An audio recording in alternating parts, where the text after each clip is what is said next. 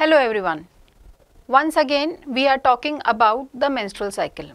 We have read about the menstrual cycle, the endometrial cycle, the ovarian cycle, and today I am here to talk about the clinical aspects of the menstrual cycle. We will be talking about the clinical application which you as a student should know, that how to correlate the clinical presentation of a patient with the basics of the menstrual cycle. So first of all, role of unopposed estrogen. As I was talking regularly, what do we mean by unopposed estrogen? That means there is no progesterone. Either the patient is not having progesterone, or during your treatment you are not supplementing progesterone. So what is the action of estrogen? Estrogen is basically a proliferative hormone. As we have studied in the menstrual cycle, this is the ovulation. Prior to ovulation there is estrogen, and after estrogen there is progesterone, right? This was progesterone, this was estrogen. So if we are supplementing only estrogen, it will keep on proliferating the endometrium. As we have read in the endometrial cycle, that what is the meaning of proliferative? Proliferative means the changes in the stroma, the glands and the blood vessels. So it will keep on going and there is no progesterone. So the endometrium is going to suffer. There will be hyperplasia of the cells. So in any case, which cases? In cases of AUB, abnormal uterine bleeding, we will be studying it in detail later on. These are the conditions in which the woman is having irregular bleeding.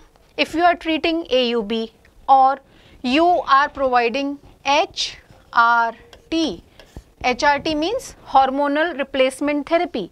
So which therapy to select for which patient? It starts from your normal menstrual cycle, right? So if you will give unopposed estrogen, there is no check on the action of the estrogen, so it can lead to endometrial hyperplasia, and if we still are not checking it, it may convert into endometrial cancer. So take home message from this slide is, whenever we are treating a patient, we are not giving only estrogen in cases of intact uterus. What does that mean? If a patient is having abnormal uterine bleeding, so we will have to give progesterone, definitely. But if we are giving hormonal replacement therapy, that is in cases of menopause. Menopause means cessation of menses, permanent cessation of menses.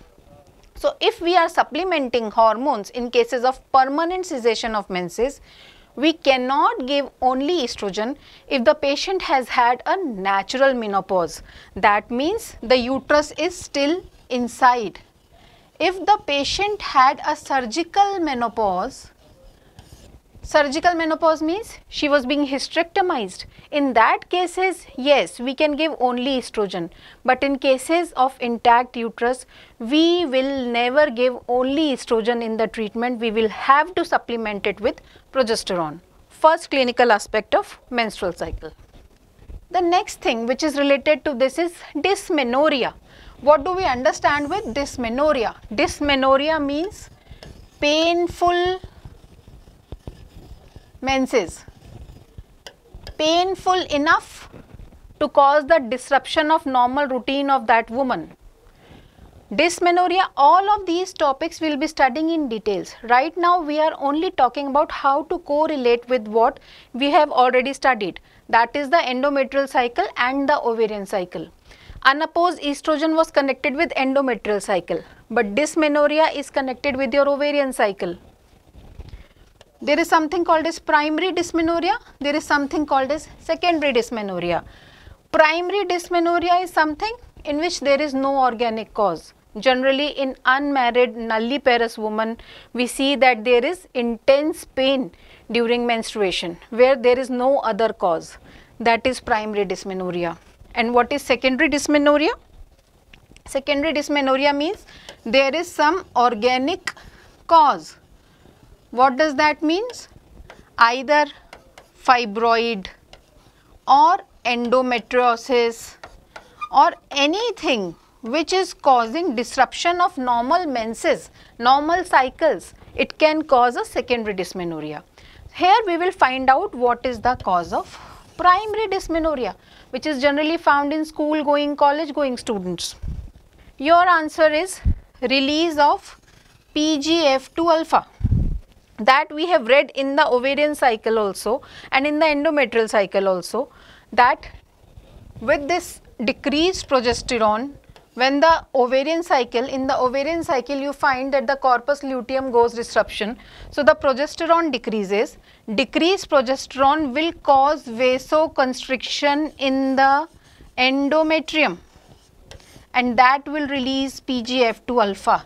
There was release of prostaglandins, 3 types of prostaglandins we have studied, but the one which is responsible for myometrial contractions was PGF2 alpha. It is a potent prostaglandin.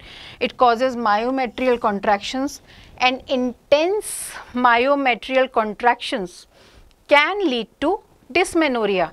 So our idea behind this slide is to show that in a normal menstrual cycle also patient may get pain. For this, you will have to block at this place the release of PGF2 alpha, which we do with normal non-steroidal anti-inflammatory drugs. That's why NSAIDs are the drug of choice for primary dysmenorrhea. Next comes your mid-ovulatory pain or Mittelschmerz.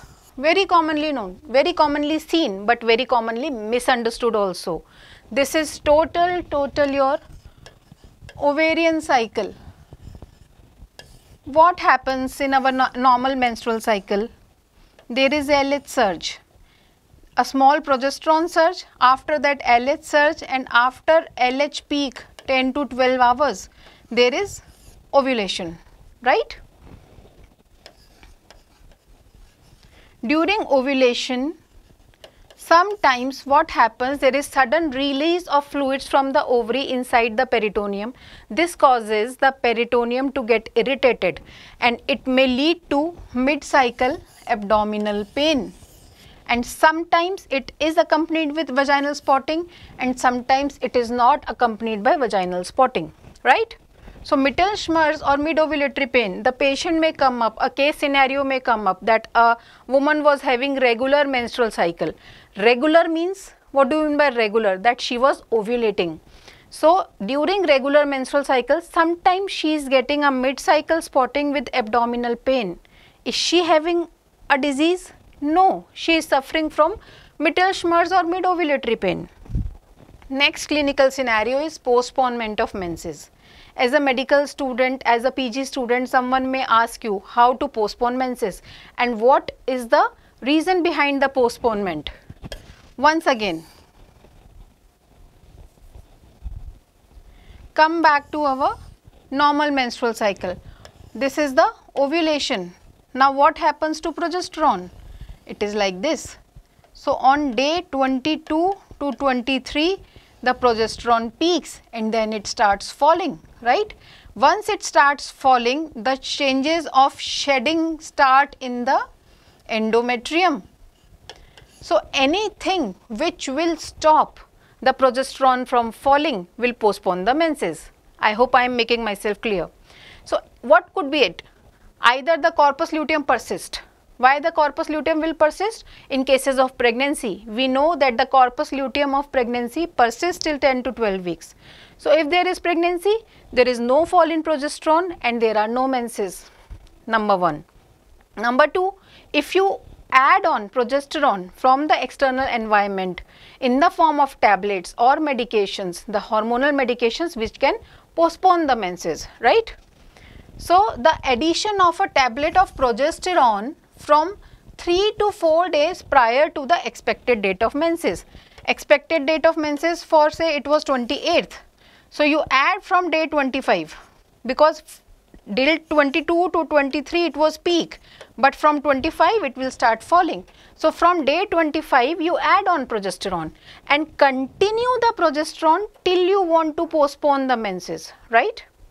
And once we stop the progesterone, after a few days the changes are going to come, the shedding is going to occur. So if you want to postpone the menses, Add progesterone 3 to 4 days prior to the expected date of menses and continue till you want to postpone. Once the drug is stopped, after a few days, say 3 or 4 days, the changes of menstruation will start.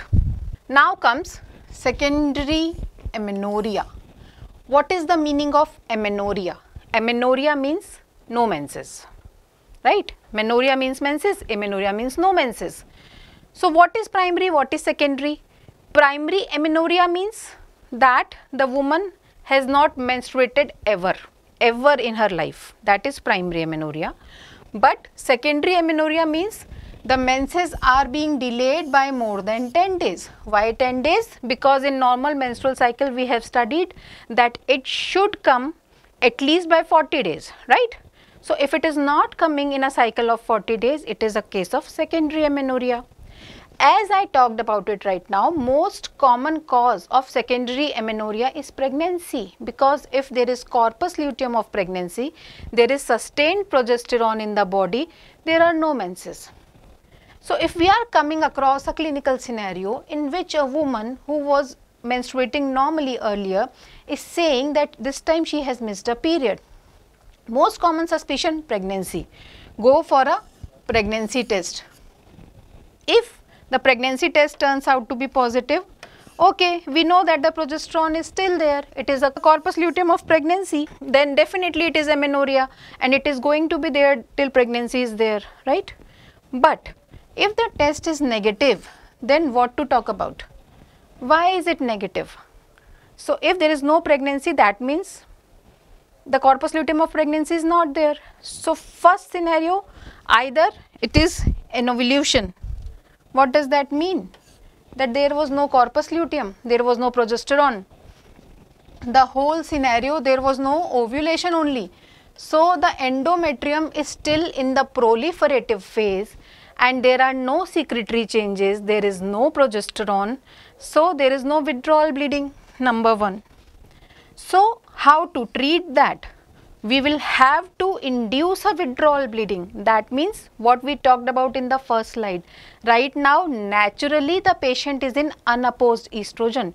Due to any reason, there was no ovulation, so there are no menses. So we will have to support progesterone from outside in the form of tablets.